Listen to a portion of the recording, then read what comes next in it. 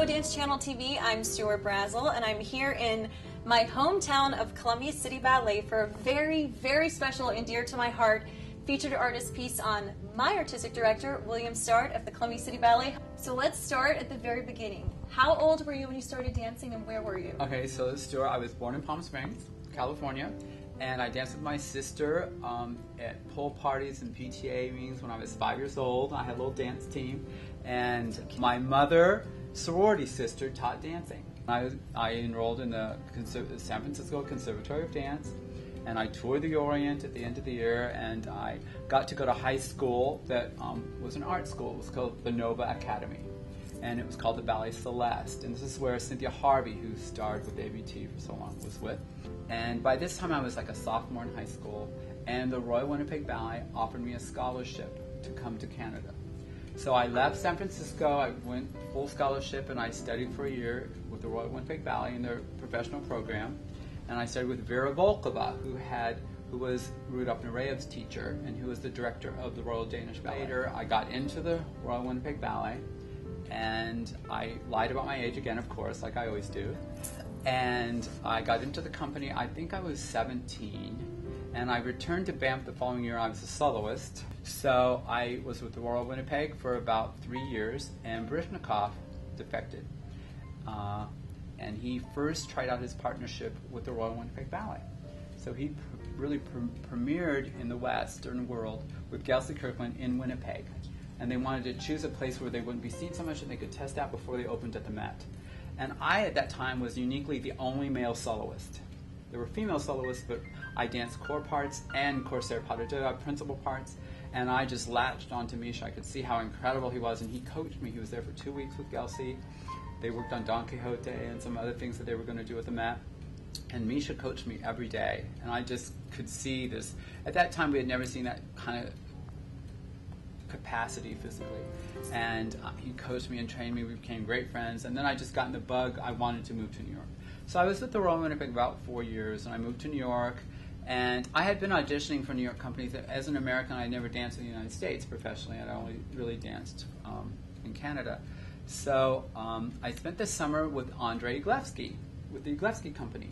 And he had me dance Ball's Fantasy, which was a ballet that Balanchine had created for him.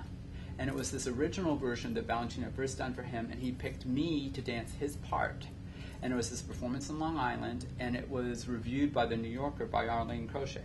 And she gave me an incredible review, and I had been auditioning for ABT for like 3 years.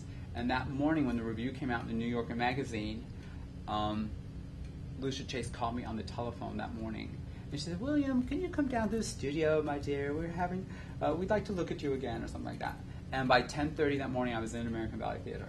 So I got into ABT, and it was just an amazing time to be in the company. Fernando Bajonas and Kirk Peterson, and Misha, of course, was there, and Clark Tibbett, and Anthony Dow was guesting. It's just an unbelievable time to be in the company. I had also been auditioning for Mr. Joffrey.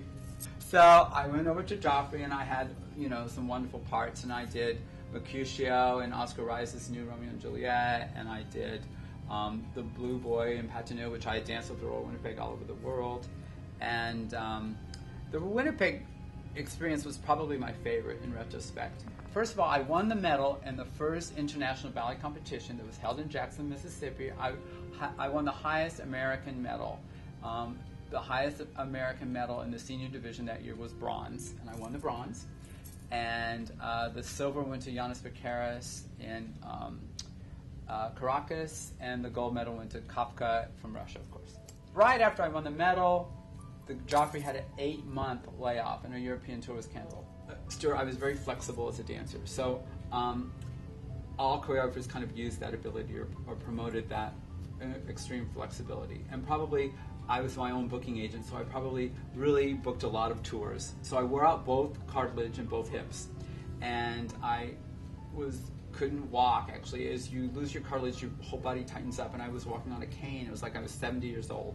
And it took about 5 years to get to that point, but I had to stop dancing, and then soon it was so painful I couldn't even put on my shoes. So there was a local doctor here, and he talked to me about this hip replacement surgery.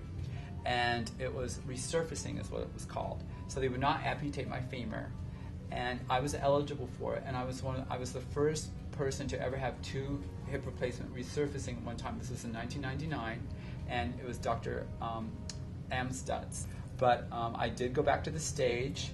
It took me about 7 months of recovery, and I danced the Cinderella, and I was able to dance for another 4 years. So I got to retire twice. So tell me about your creative process.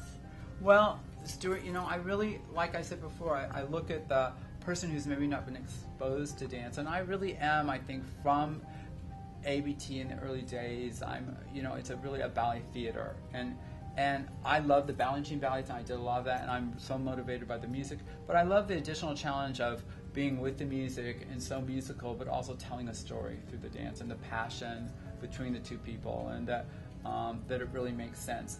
And a lot of it, Stuart, is sort of out of necessity, because my passion, my goal has always been wanting everyone to love dance as much as I do. I said to myself, when I became a director, I felt there was a communication problem with my directors. I worked with 40 different companies, and I felt like the directors, I don't know if they weren't sure, or they didn't want to get into it with me, or they didn't know how to communicate, but I remember being directed that they weren't clear with what they wanted from me, and that was really frustrating for me, and I wanted to understand what they wanted. Do you want me funnier? Do you want me butchered? Do you want me faster? Do you want me more classical? What do you want? Explain and I'll give it to you. I wanted to please them. So I'm trying to really, really communicate, and they're not making a lot of money.